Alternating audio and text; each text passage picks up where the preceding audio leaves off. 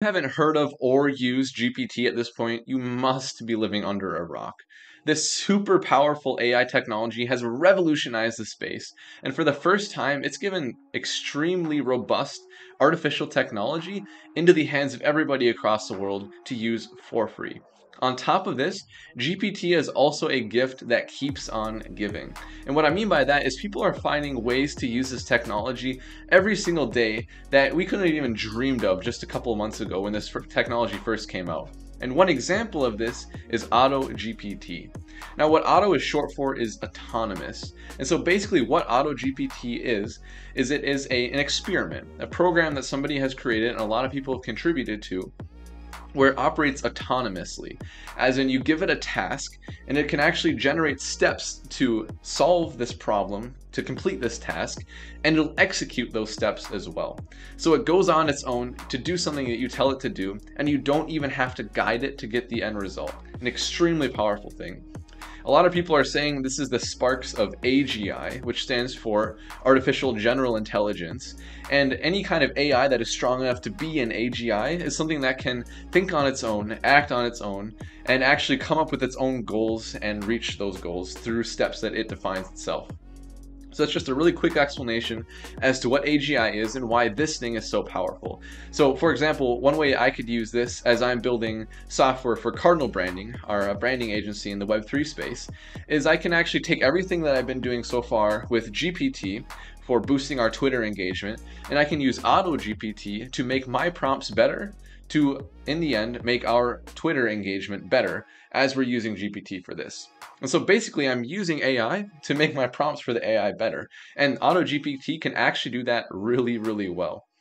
And there's just really a million different things you can do with this technology. So I'm going to go through the documentation of this, show you how to get started really quickly, and then I'll just give a demonstration and just show you how powerful this technology really is. So let's dive into that right now. So all of the code for Auto-GPT is stored in this GitHub repository right here. It's open source, so you can actually use this as a really cool learning tool as well to see all the code that goes on behind this. But if you just want to get started and use it like I'm going to show right now, you can go down to the README here, and they have really, really clear instructions for how to get up and running super quickly with Auto-GPT. The requirements are super simple. You just need to install Python 3.8 or later, and they have a link right here. And then you also need to get an OpenAI API key. And you could just Google how to do that. It's really, really simple. The one thing to keep in mind is that when you are using an API key, you have to pay for the requests that you are making to OpenAI for GPT-4 or GPT-3. And so it's not free. It's not super expensive though. So I'd really encourage you to try this, even though it might cost you a couple of dollars, but it's not going to be anything more than 10 bucks if you're just giving it a quick try here for a couple of goes. And then it also says that a Pinecone API key is required. That's for the vector database to give Auto-GPT long-term memory. It's not actually a requirement though, so you can really think of it as an optional thing, like the 11 Labs key, if you want the AI to actually speak to you as it's thinking through the steps to solve the task that you gave it. And so with that in mind, once you have those set up, and you also need to install Git, which is super easy to install as well. You can clone the repository, change your directory into this new directory you created for the repo, and then install the required Python packages needed to run this. And then that's all you have to do for these commands to run. And then really the last thing before you can actually run it is you just need to rename your .env.template file in that directory you have now to .env. And then just add your OpenAI API key where directed to. Super easy to get started. I got this set up in less than 5 minutes. And then at this point, you can run the Python script that'll actually start Auto-GPT. And then within the terminal where you have run this command, you can start interacting with it to set up the AI, give it your goals, give it the tasks that you want it to do, and then it'll just start going. And it'll wait for user input upon each task so that it doesn't just go haywire. It's kind of a funny thing. If you scroll down to the bottom here, you can actually run it in continuous mode. And so you give it a task and it'll define its own goals. It'll start executing on the steps it needs to reach those goals, and it'll just keep going and going and going. Super cool thing, but it can be dangerous. So what you do when you don't run in continuous mode is the AI will think through step by step how to accomplish the task that you give it. But then each time it's about to execute a task, it will ask for your permission to do what it's going to do, whatever it is, to reach the next next step. And so this way you can kind of oversee it and make sure it's not doing anything stupid, and just exit early if it ends up doing something really dumb or maybe even potentially dangerous, whatever that could be. And so, like I said, all this is experimental. This is in no means like a full product or really finished in any way, but it's the start of something really amazing. And so I already have done all these setup steps at this point. And so I can get started and show you guys a demonstration of this. So I'm going to run python script/main.py, and we'll get started with using GPT. So I'm going to make this full screen here. And so the first thing that it wants is it wants me to define some of the context for what I'm trying to do here. It wants the role and the goals. And so I can use my previous settings, or I can say that I want to start something from scratch here. So the first thing it asks me is name my AI. Like I could call it Entrepreneur GPT. So in this case, what I want to do for a demonstration for you guys is I want to get Auto-GPT to give me clear steps for growing a Twitter account. Really simple, but there can be a lot of depth that goes into really creating that list of steps. And so I'm going to call this Twitter-GPT. All right, so it says Twitter GPT is here in blue text. It's really cool how they color code everything. Like, this is a nice UI, even though it's just in a terminal. And then it says describe your AI's role. For example, you're an AI designed to autonomously develop and run businesses with the goal of increasing your net worth. Pretty cool. So I'll say Twitter GPT is an AI designed to grow Twitter accounts through creating engaging tweets and any other kind of content on Twitter, such as replies. So I'm going to keep it a little broad, but say that you're going to focus on having engaging replies and then just having good tweets to grow your Twitter account. So we'll say that. And then we'll say entering 5 goals for your AI. And so one example they have here actually is grow your Twitter account. So I'm going to have that as one of the goals. And then I'll also say spark conversations with tweets and replies. Because one of the best ways you can grow a Twitter account is by not just putting out content that people like, but also putting out content that's easy for people to engage with. And so that's one of the things that I want to try to coax Auto-GPT into understanding here. Or maybe it'll just figure that out on its own as it goes through the tasks to reach the end goal of getting a list for me of things to grow a Twitter account. And so another goal I can have here is I'll say create a list of steps to take to grow any Twitter account. So I'm not going to be specific to like software development or marketing or some niche within like an account could be for in Twitter. I'm just going to keep it general here.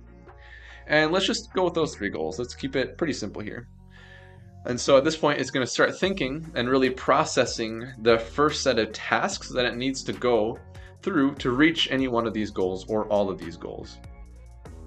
And so the first thing it says here is, I think our first goal, I'm reading this text right here, I think our first goal should be to grow the Twitter account. We can achieve this by posting engaging and relevant content that will attract followers. And it has quite a bit of text here. I don't want to read through all of this every single time because there's, like I said, quite a bit here. It would take a while. But really, it gives its thoughts, it gives its reasoning for its thoughts, and then it gives a plan. And then also, it uses a technique that I already showed on my YouTube channel where it criticizes itself to really make sure that it is thinking about things from different angles. And so at this point, it's created the first task for me. And so this blue text that you'll see every single time it's done printing out a bunch of text, that is the next action that is going to take. So first, it is going to browse Twitter, and it's going to ask the question, what are some successful content types for similar Twitter accounts? And so I can enter Y to authorize this command. So I'll run it, and then it's going to actually process the explore page of Twitter, and it's going to see if it can find anything to answer the question that it has right here. And you can see right here that it didn't actually get anything useful. I don't know why exactly, but anyway, it says, so since we couldn't find anything useful on Twitter, I'm going to actually do a Google search. That's basically what it's doing here. So its plan is to use a Google search to find popular tweets. And so now its action is to do a Google search with the input of popular Twitter accounts to follow. And so it's going to get inspiration from finding specific accounts. And this is a really powerful thing that GPT cannot do on its own. You need something like this that actually provides an infrastructure for GPT to browse the internet to get this kind of stuff. Otherwise, you are limited by GPT's cutoff of September of 2021. That's the training cutoff where it doesn't know any information after that date. And so at this point, it actually got a lot of stuff here. Like you can see, it found some Twitter accounts to mimic. And now it's saying that we need to analyze the content posted by popular Twitter accounts to inform our content creation strategy. And so we're just going to let it analyze Twitter accounts. That's what it's doing right here. And it's going to, I guess, pick out some trends for things to talk about, or just a general format of successful tweets. I don't know exactly what it's going to find here. It's a bit of a black box. Even though it gives me a lot of text, there's still a lot of things going on behind the scenes where I don't totally know. I don't have a way to know exactly what it's doing. But let's just wait here, let it think for a little bit. And let's see what it says. So I'm going to skip kind of the thoughts and reasoning here, go right to the plan. It says create content similar to successful tweets from analyzed accounts. Generate unique content with an original image and use both types of content to build our Twitter account. And so I'm just going to say, yeah, go ahead and do that. That sounds great to me, honestly. So what it's going to do right now, the prompt is please generate a prompt for an original image to use for our Twitter account. And so it's actually going to generate a prompt for GPT. So it's the AI thinking about how it can do better with the best prompt possible.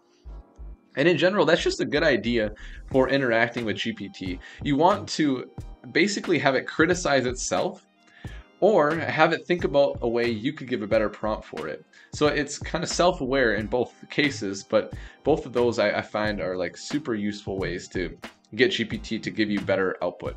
Because like I always say, if you give it trash input, you get trash output. And so let's see, what did it come up with at this point? So the plan is to create a poll that asks followers questions about their interests or opinions on certain topics. Use the poll to encourage interaction and spark a conversation on Twitter. And then analyze the results of that poll to inform our content strategy. So it's actually come up with an idea of something that really posts to then get ideas for future content on Twitter, which is pretty cool. And so it actually generated some code that it's going to create, which is pretty cool. And it's going to run this code to generate a poll. And so let's let it go here. And so now it's going to refactor the code to create a function for generating and displaying the poll using f strings and then use an enumeration loop to avoid calling index method in the loop. And so this is starting to get really technical now because it's actually doing some coding to live out our goal, to create a task to accomplish that goal. So this might go on for a little bit here. And so what I'm going to do is I'm going to pause this video and then I'm going to come back when it's actually gotten to a point where it's created something cool. And so I'll be back when that happens. All right, so it took a little bit to get here.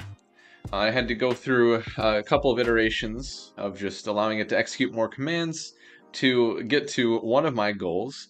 And the goal that it got to is it actually outputted a text file with steps to grow my Twitter account. So you can see in the Auto-GPT workspace directory, it created a text file just now that has all of these different steps to grow a Twitter account. And just to show where it thought about doing this, you can see right here, its thoughts is let's create a list of steps to take to grow any Twitter account based on our previous discussions and brainstorming sessions. So everything that it was looking at before and gathering its thoughts on is finally taking an action here of writing out to a file called twittergrowthsteps.txt, all of this text right here that it's come up with in the plan section right here. And so that's exactly what we have. And I could keep going and it could start maybe helping me like create content and things like that. But I'll end the video here on this section just so that it doesn't go too long. But really this list is pretty good. Like you could actually use this. It's a little general. Maybe it doesn't dive as deep as you might need. But it's a good start for helping you understand how to grow a Twitter account. Start by identifying your target audience and their interests. Using Twitter analytics to learn more about your audience. That's a good thing to do for sure. Researching successful Twitter accounts with similar target audiences, creating content that resonates, using relevant hashtags, Incorporating both unique and popular content in your tweets, that's actually a really good suggestion. And engaging your followers and responding to their messages and comments, another good thing. And then a little general thing at the bottom here, evaluate and refine your strategy as needed. So like I said, this is all pretty general advice, but it's good. Like, this is genuinely good advice that it came up with after doing brainstorming, searching Twitter and Google to get inspiration and to just understand trends in Twitter. And if I kept going, I bet it could actually start to generate some real content for me, maybe even give me a couple of tweets that I could tweet over the next couple of days. So this is a super cool tool. It's not perfect. Like, sometimes it'll get in loops with itself where it keeps getting back to the same prompt. Other times it just is way too general with the suggestions it gives you, kind of like what we saw here. But this is the start of something big, because this is only going to get more powerful as people figure out new ways to build tools like this, just to coax it into better responses, and as OpenAI themselves generate new models like GPT-5, GPT-6, and more competitors come onto the scene. We might even have something better than anything OpenAI is making, and then this is also going to get more powerful through that. So super cool stuff. A lot of things that I'm going to be using for building the Cardinal branding software. And so as I go through my journey doing that, I will continue to share everything that I find here. So thank you all for watching. I hope you enjoyed this video and you got something out of this. Go give Auto-GPT a try yourself and tell me what you think of it.